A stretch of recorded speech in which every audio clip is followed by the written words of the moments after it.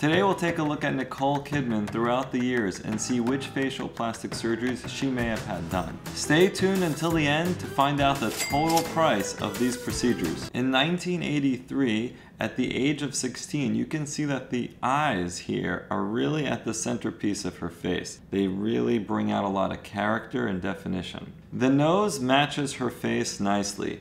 She does have a distinctive cleft between the lower lateral cartilages, and this we will keep track of as we keep looking throughout the years, because any changes to this cleft would really be a giveaway for a surgical type of modification. She does also have a nice strong jawline. In 1986, at the age of 19, you can see that Nicole has very nice horizontal thirds to her face. She has a great eyebrow fullness. She has a striking combination of eye color and hair color. She has good lip volume with upper tooth show on repose, which means when she slightly parts her mouth. In 1989, at the age of 22, you can see that Nicole Kidman has an incredible neckline. And I think one of the main reasons for this is that she has a hyoid bone that's positioned posterior and superior, which allows for that acute cervical mental angle to be created. In 1991, at the age of 24, what I'm seeing here are very strong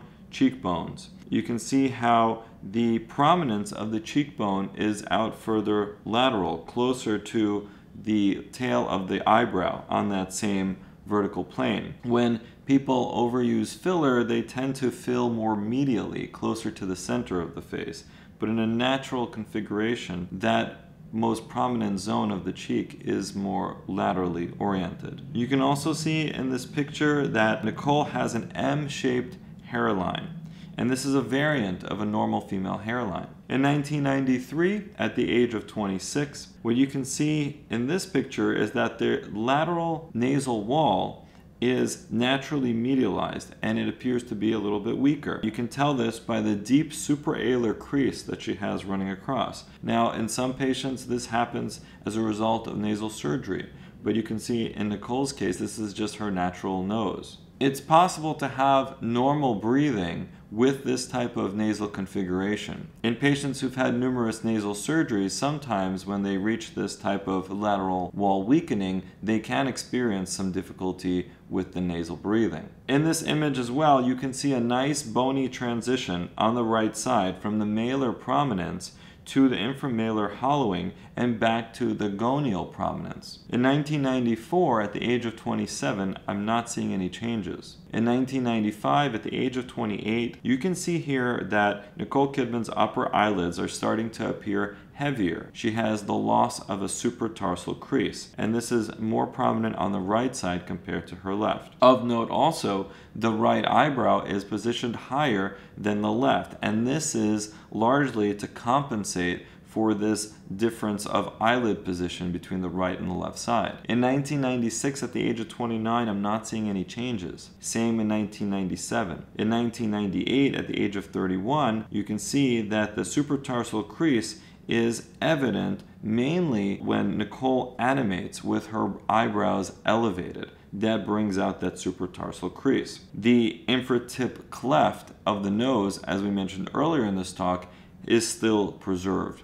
and I don't see any signs of any nasal procedures. In 1999, at the age of 32, there are no further changes. Same in 2000. 2002, age 35, I'm not seeing any obvious changes. In 2003, at the age of 36, we're starting to see that Nicole seems to be getting some lip filler and some neuromodulation, such as with Botox. You can see that the forehead, the crow's feet, and the glabella are very smooth, and smoother than you'd otherwise expect for a 36-year-old. So it looks like there is the use of Botox, and her lips just have more fullness, especially of the upper lip, compared to her prior upper lip configuration, and that is most likely due to HA lip filler. In 2004, at the age of 37, what I'm starting to see is that the mouth corners are beginning to turn down a slight bit. 2005, age 38, no further change. Same in 2006 and 2007. In 2008, at the age of 41, you can see these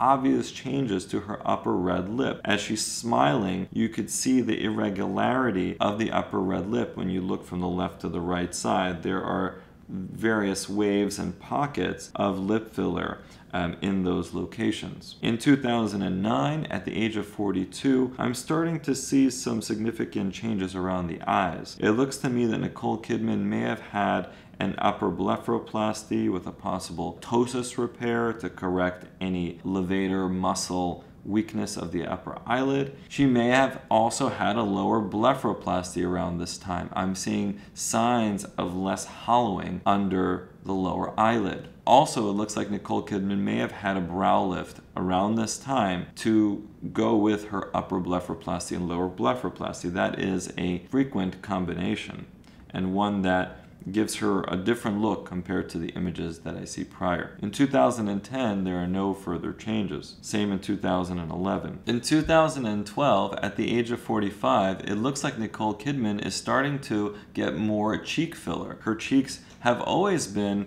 prominent, but now it looks like there is even more volume in that area. Please make sure to subscribe to this channel. From 2013 to 2020, I'm not seeing any significant changes with Nicole Kidman's facial appearance. In 2021, at the age of 54, when you compare the tragus of the ear on the right-hand side, such as in this image, compared to when she was 46, you can see the obvious differences there. It looks to me like around this time she may have had a mini facelift. The jawline looks overall improved and maintained, and I'm not seeing a major shift of the mid-face, so that to me says that it probably was more of a mini facelift that didn't encompass also a mid facelift at the same time. However, when you look at her Instagram image from May of 2022, you can see that there are obvious changes here, and to me these look like signs of a deep plain facelift. Now the mid-face has been addressed and lifted. Also, you're seeing a shift in the sideburn area compared to what came before,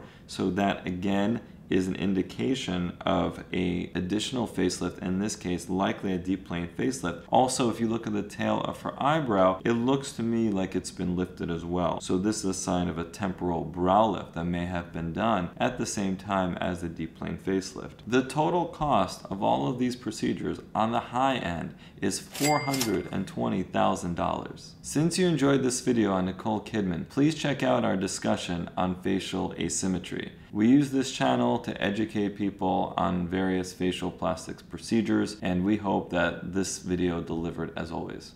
I'm just thinking about the jump cuts.